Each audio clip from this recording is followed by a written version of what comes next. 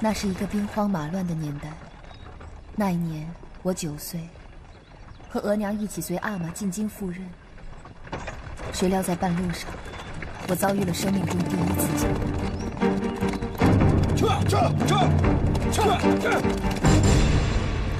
宣统皇帝继位，凭什么把我们从上海调到京城去啊？不管怎么说，我们也是皇亲，总得为大清的中兴出点力吧。哎，我不想去，我还是喜欢待在江南，待在自己的宅子里。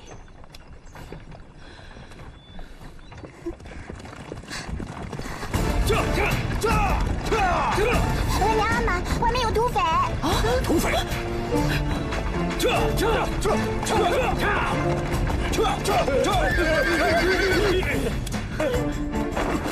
你干什么？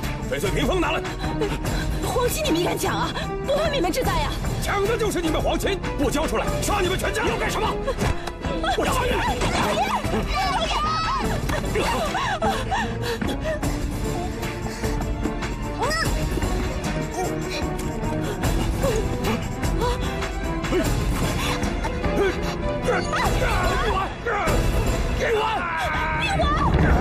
小丫头片子敢咬老子，老子让你变成白菜帮子，你信不信？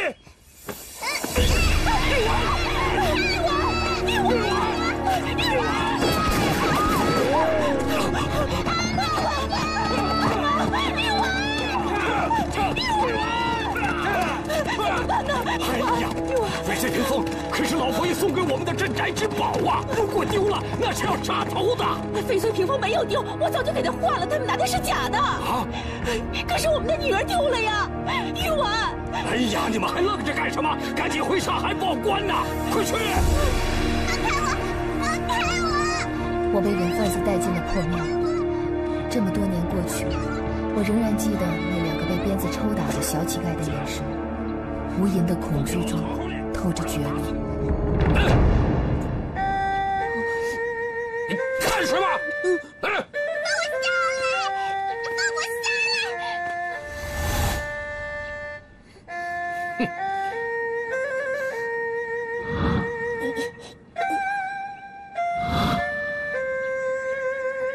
哼！给老子好好练啊，不然老子把你腿剁掉！把你眼珠子挖了，扔到大街上去！娘，救我！救我！喂，这女娃我不要，太娇气，不好养活。你替我看2天，等找到买主，我就带走。我可不白养啊！明天上街去给我讨钱去。上什么街？上什么街？他们家人正玩命找他呢，让衙门的人找到了，咱都麻烦。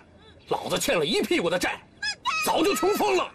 王母娘娘跟前的金童玉女，落到这儿也得给我挣钱。大家过来，看我来，走，过来，哎，过来，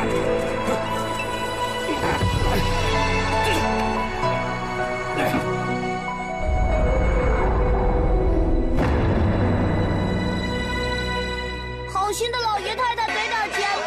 我们好几天没吃东西了，求求你们，可怜可怜我们吧！求求你们！漂亮！哎，再来一个！再来一个！再来一个！来！谢谢您，太太，谢谢您。周老头来了，快磕头！我是皇亲国戚，不给人磕头。快走开，这丫头要被打了。我是被拐来的，你们快帮我报官抓人贩子！哎，臭丫头，你敢胡说八道，我打死你！我打死你！干什么呀？还跑！过来！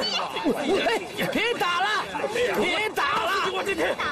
我这不能打了，不能打了！你打坏了脸，可卖不到长三堂子了。我是旗人，我阿玛是西人内阁大学士，你们不能卖我。我呸！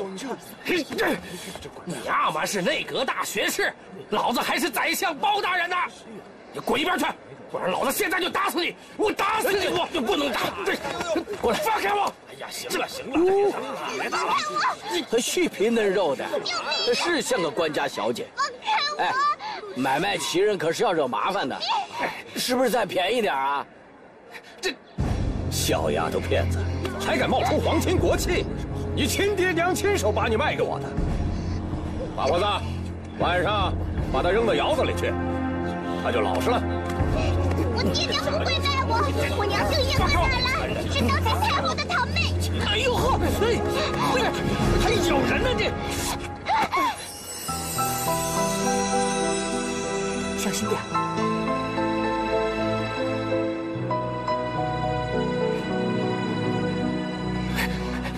你来干什么？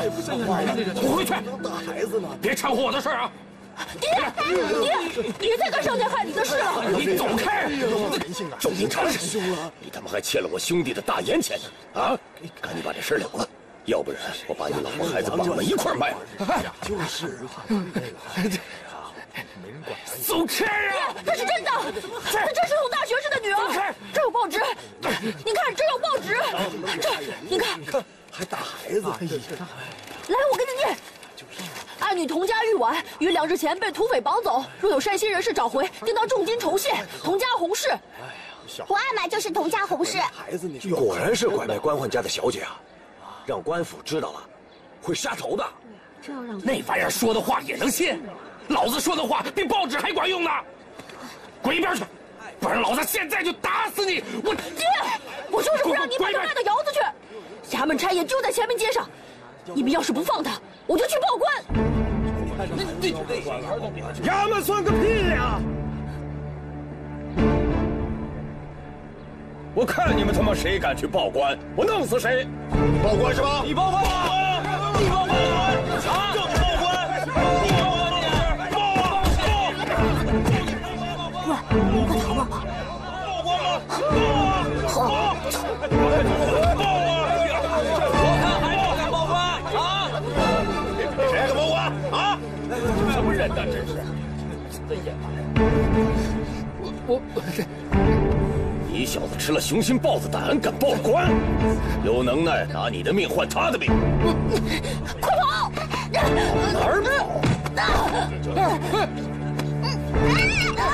哎，大哥，这是我唯一的儿子，你饶了他吧！啊，我饶了他，他不饶我，他还要报官呢！不敢，小子，不敢，别说拿命了，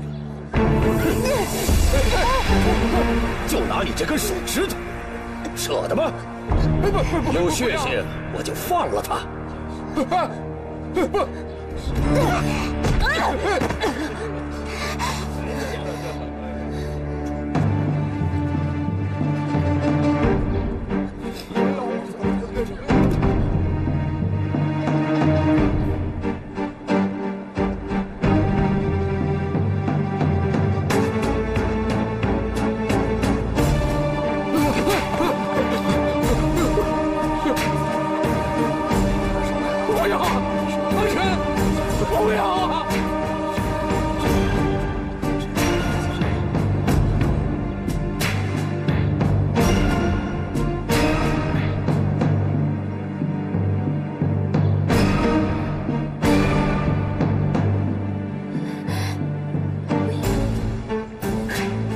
丫头，乖，别。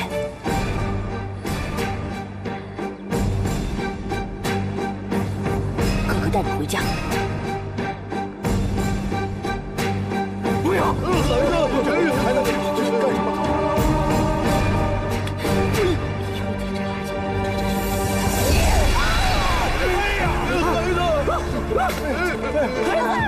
儿子，你这是干什么呀？他爹，你怎么这么傻呀？疼不疼啊？疼不疼啊？疼不疼？儿子，我说你怎么这么傻呀？你们看见了，这是他自己要切的，跟我没关系。大哥，求你放过我儿子，我给你磕头啊！我给你磕头！我求求你啊！站住！混江湖的，说话要算话。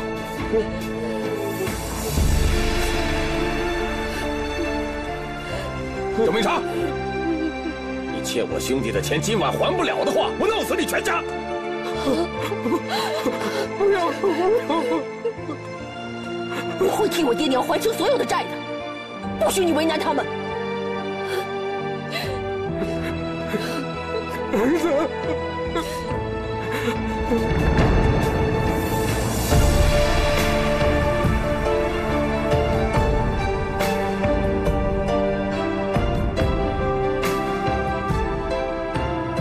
玉婉，我一定送你回家。大哥哥，到我家了。就是这儿啊。嗯。来，大哥哥，这就是我家了。你家？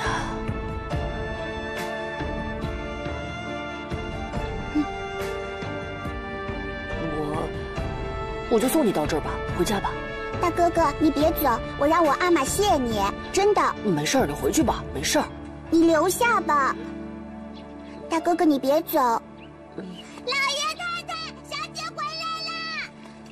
哎呀，玉婉，阿玛，额娘，玉婉，额娘这些天都吓死了，玉婉，你终于回来了。我没事了，阿玛额娘，我差点被人卖了，是大哥哥送我回来的。啊，这位少侠，谢谢你救了我女儿。其实是我娘让我救她的，都是因为我爹做了些错事。你爹就是绑架我女儿的土匪？他不是，但是，他对不起你们女儿，我在此替我爹给你们道歉了。一句道歉，怎能抵过我女儿连日遭受的苦难？我童某因此还贻误了上任，贻误了前程。你们这些刁民，真不知道死活。阿玛，是大哥哥剁了自己的手指才救了我的。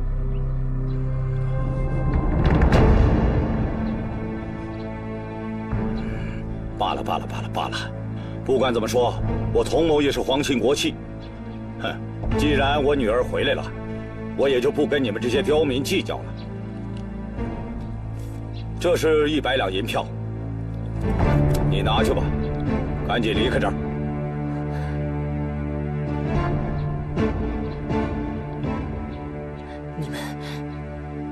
你们太欺负人了！哟，好小子，有骨气呀！哼，有骨气，你就别弯腰捡这个钱。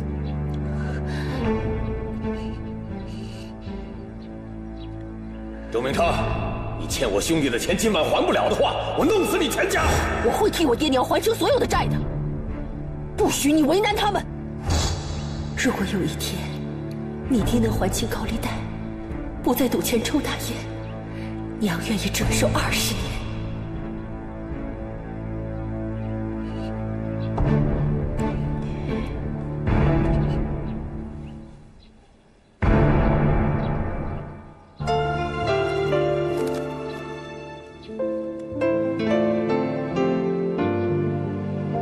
这张银票就是试金石，你既接受了嗟来之食，可见你也是个毫无骨气、贪图小利之人。这100两银票，就当我买你一根手指。你走吧。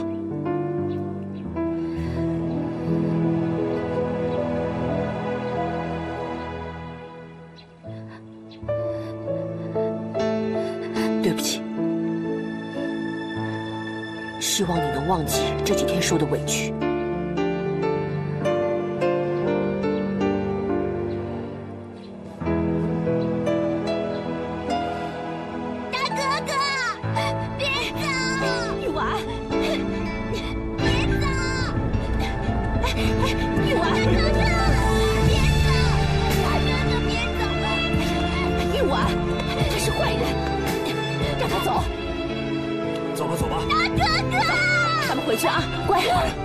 听阿玛说，你们不是一路人，以后永远不要再见他。走，跟我回去。走，回去啊！乖啊！走吧，玉婉。听话，走啊！走。走。快回去。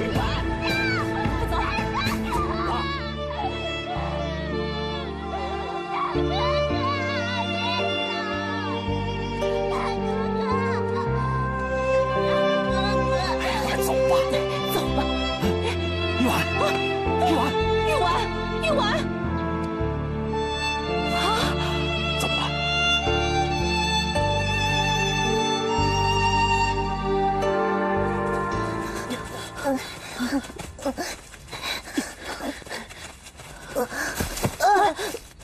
小芳，你没事吧？来，起来，我背你。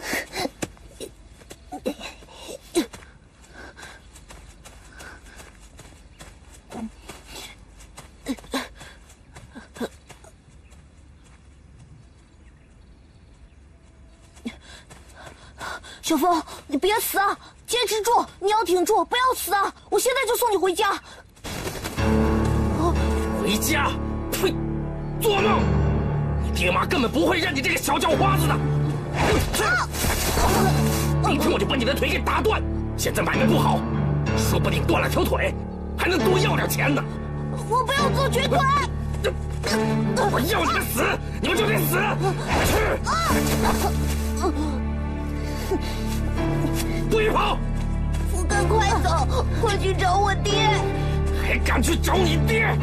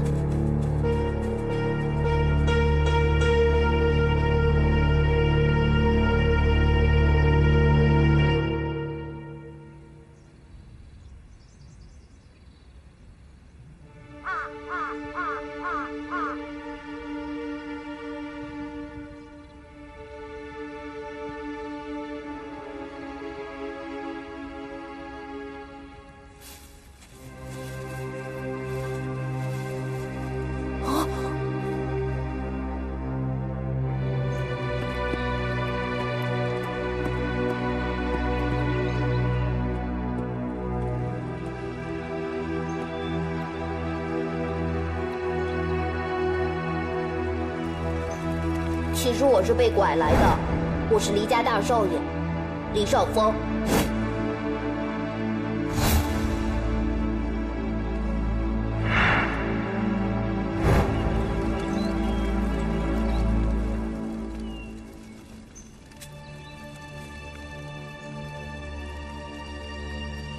我要成为黎家大少爷，我就是黎少峰。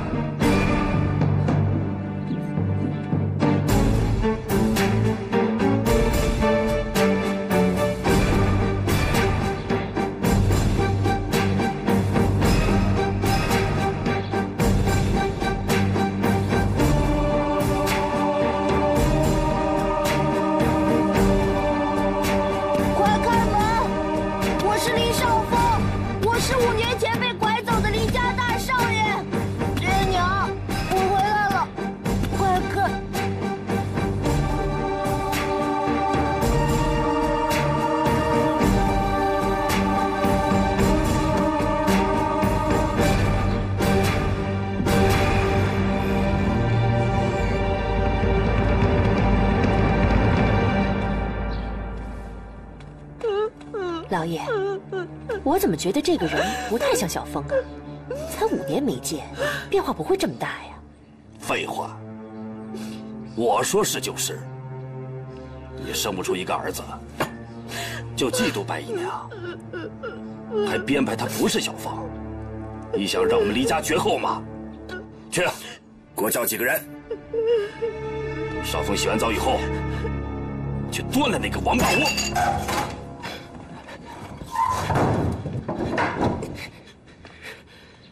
这下完了，一个死了，一个跑了，以后老子拿什么赚钱抽大烟呢？老爷都这个时候了，你还想着抽大烟的事儿？儿子断了手指，你还欠了一屁股高利贷，这日子将来可怎么过呀？我怎么知道？开门！开门！开门！开门！开门！开门！不得了了，一定是我的对头找上门来了！老婆，快跑啊！快！开门！开门！快！老爷，你别管我了，你快走吧。我这辈子没惹过谁，不会有什么事的。找到儿子，好好照顾他。快走啊！不，走啊你！快走！开门！开门！我们开开，快点！把门开开！别开门！快点啊！快把门打开！开门！快打开！开门！开门！快开门！开门啊！把门打开！把门打开！开门撞啊！开门！哎，过来！你们干什么？给我搜！是。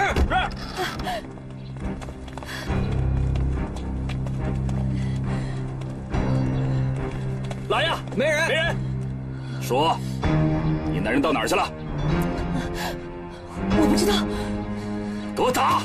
往死里打！不要打周大娘，周大娘是好人。儿子，别怕，有爹在。给我打！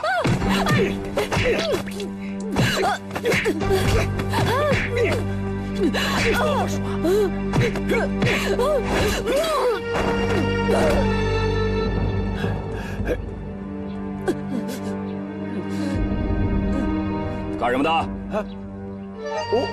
跟他一伙儿的吧？不是，我是来要账的。跑得了和尚跑不了庙。哼，这个臭婆娘也不是什么好人。我踢死你！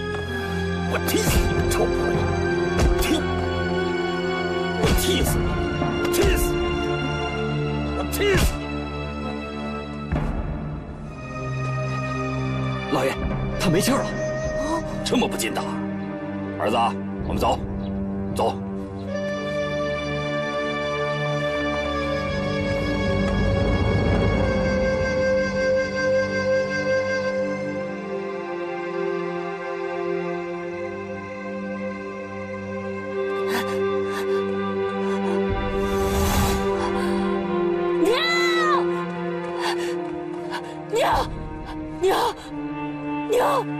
娘，你怎么了？娘，你怎么了？你告诉我呀！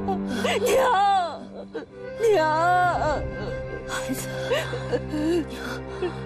娘快不行了，以后你可怎么办啊？娘，你告诉我是谁干的，我替你报仇去。这都是我们自己做的孽，娘在替你爹赎罪。替娘好好照顾你爹。我不，是爹害苦了你啊！记住，无论你爹做了什么孽，他都是你的亲爹。知道吗？你答应娘，回答娘，答应娘，娘。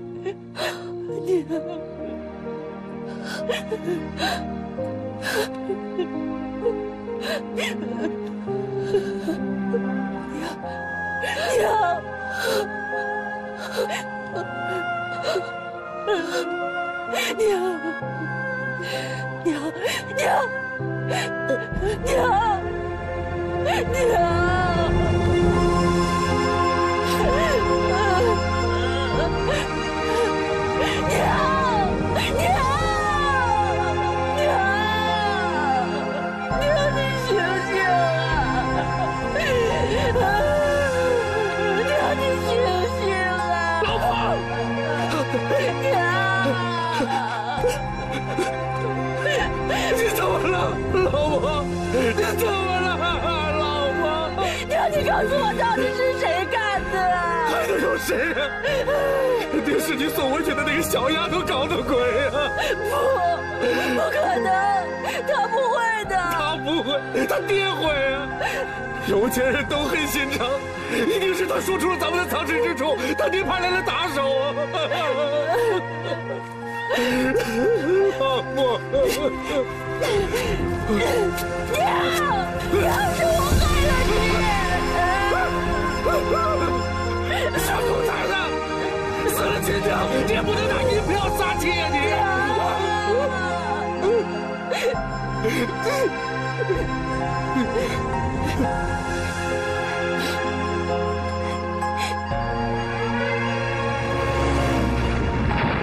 ！10年后，大清朝已经土崩瓦解，取而代之的是军阀割据的混乱局面。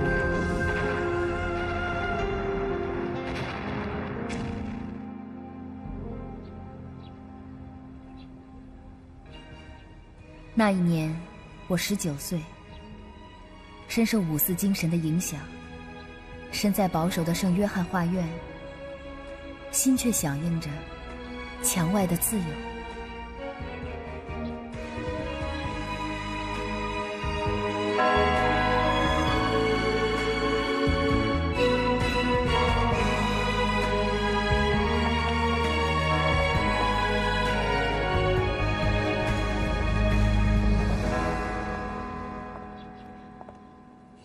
我知道外面到处都在游行示威，男生我不管，但你们女生，一个都不能出去。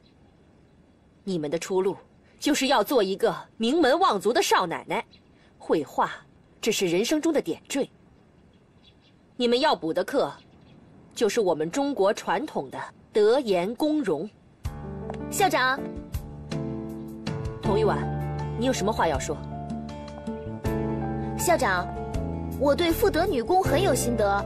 昨天忙了一个晚上，做了一只彩绘风筝。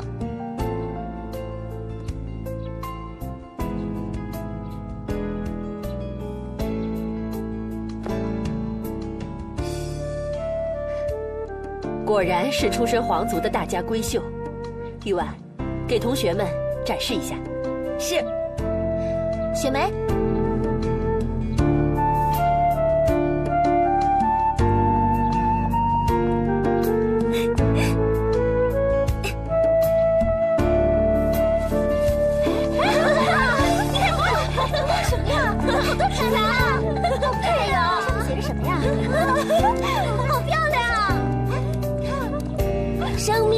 可贵，爱情价更高。后面一句是什么？若为自由故，两者皆可抛。中国正少年，你我正青春。我们不要做富贵牢笼里的金丝鸟，我们要和男同学一样，我们要上街去争取自由，去法国勤工俭学。玉婉，别闹了，别忘了你高贵的身份。身份只属于过去。我要的是美好的未来，同学们，为了自由和梦想，冲啊！走，回来，不能走了！冲啊！冲啊！冲啊！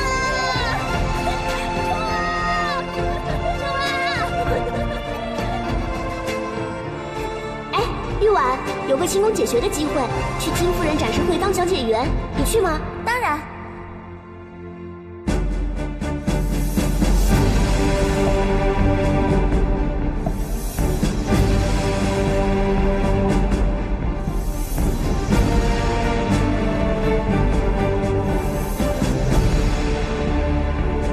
10年后，周廷琛已经是铁腕将军沈之沛手下第一冷血杀手。我在一场大病后忘记了那场童年记忆，在他心中却刻骨铭心地装着对我们童家的仇恨。裴英，金夫人展示会马上就要开始了。知道了。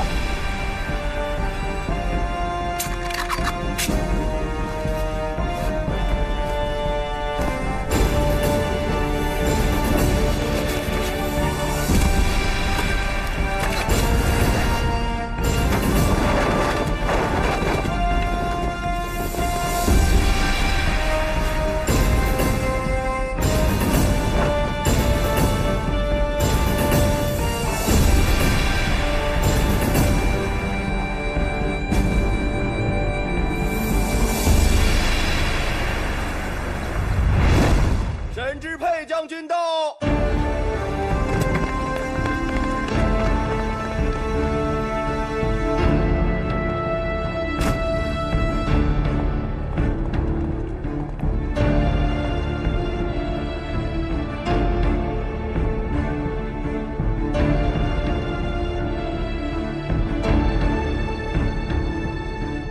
今天晚上是属于您的，上海滩的新主人，最风雅的英雄。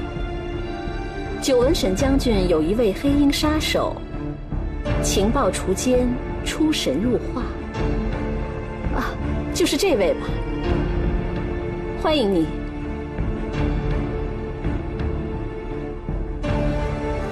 我从来不与人握手。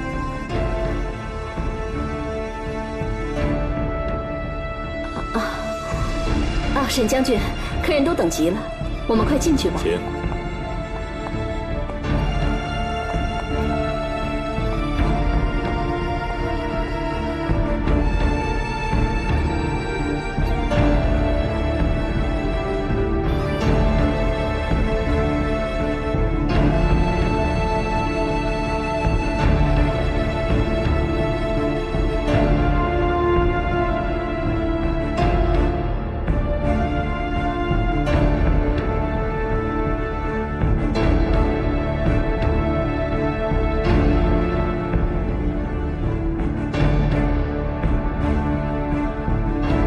那时候，杜允堂在我眼中，就是一个自以为是的花花公子。其实我和世人一样看走了眼。多年以后，我才读懂这个人内心的城府和担当。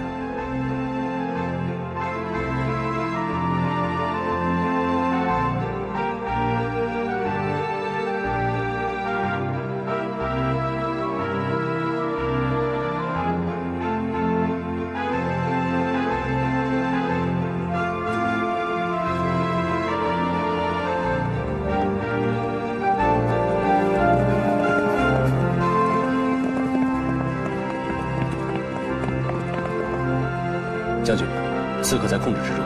干得漂亮！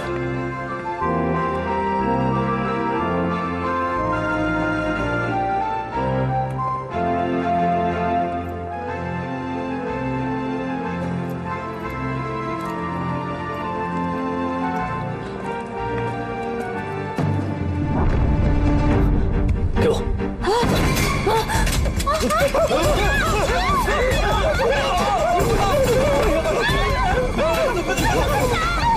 别跑！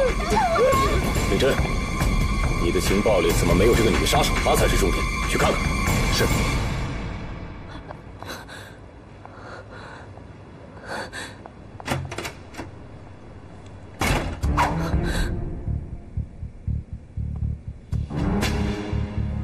谁派你来的？受谁的指使？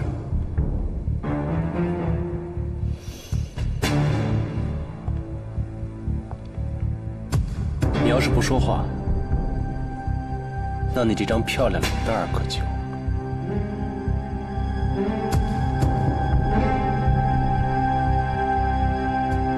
为父报仇，死而无憾。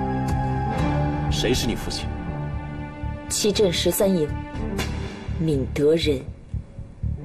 10年前，沈知沛亲手杀了他。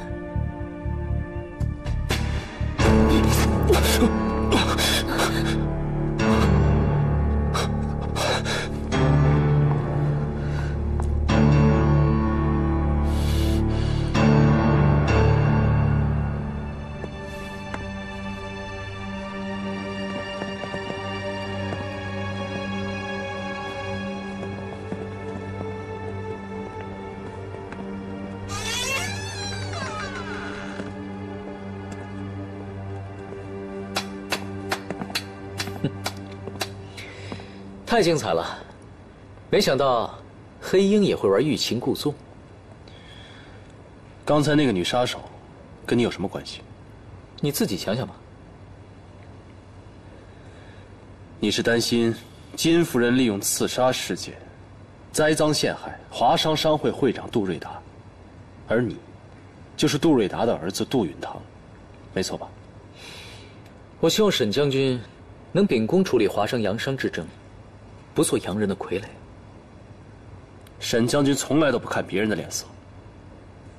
好啊，哎，还有件事情要提醒你，金屋今晚也许还会有杀手出现，自己小心点。嗯，我要你来提醒，早就死过10回了。果然是沈将军底下的第1冷血杀手。你没见过至亲骨肉死在你面前，你懂得什么叫冷血热血？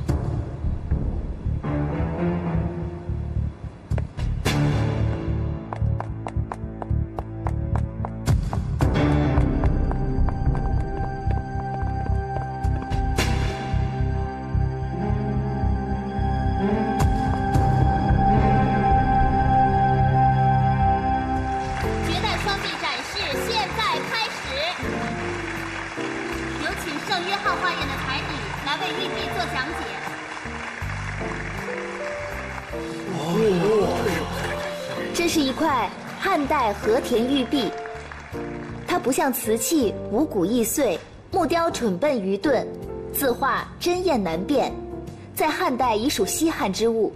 今夕何夕，绝世珍宝重现人间，不知哪位有缘人能够拥有它。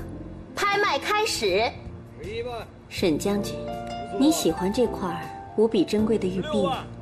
偌大一个上海滩已经在我脚下，区区一块玉璧，不值一提。不过天下皆知沈某爱财，希望接下来的才艺展示，26万，千万别让我失望。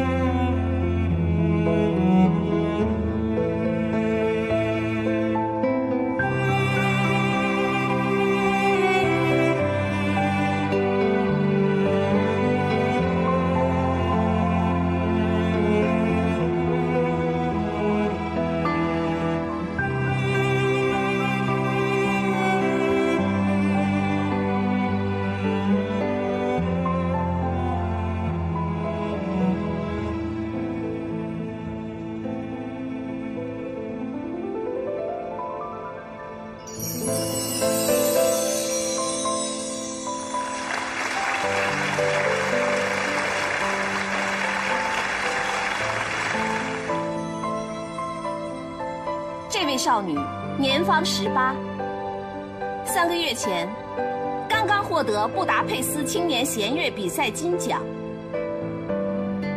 更为难得的是，她白璧无瑕，清纯如水。10岁起就被我封闭在闺房，专心练琴。她就是报纸连篇累牍宣传的天才音乐少女。我的养女清平。接下来，清平小姐将会中断学业，留在上海，为更多欣赏大提琴艺术的伯乐献艺。清平小姐，清平小姐，你不该中断学业的，太可惜了。我会想办法帮你。我也想借此机会寻觅知音，你不必为我担心。多谢你，请回吧。可是这样，你真能找到知音吗？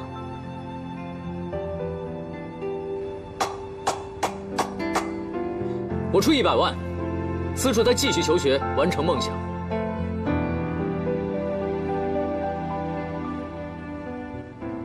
杜公子，对不起，清平不需要。他只需要一个保护他、宠爱他的男人，沈知沛将军。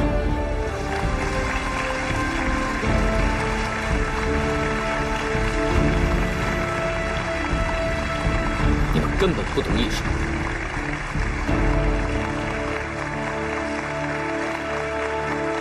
沈将军，您是纵横天下的盖世英雄，你怎么能坐视一位艺术天才被中断学业、葬送天赋呢？这位小姐，金屋轮不到你说话。蔷薇，派人把清平送到将军府去。不行，不行！将军，小心！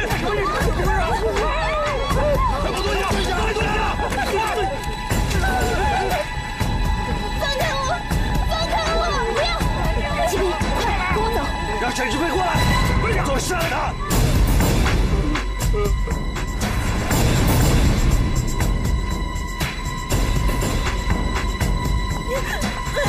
不要！求求你们，他是我同学，他是无辜的，求求你们救救他好不好？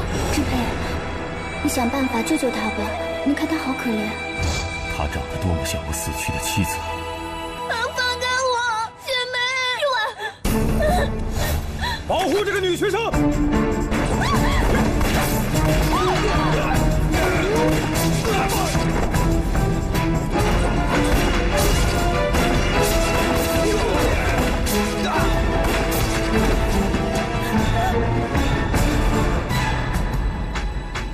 让我走！给我杀了他！把枪放下！把枪放下！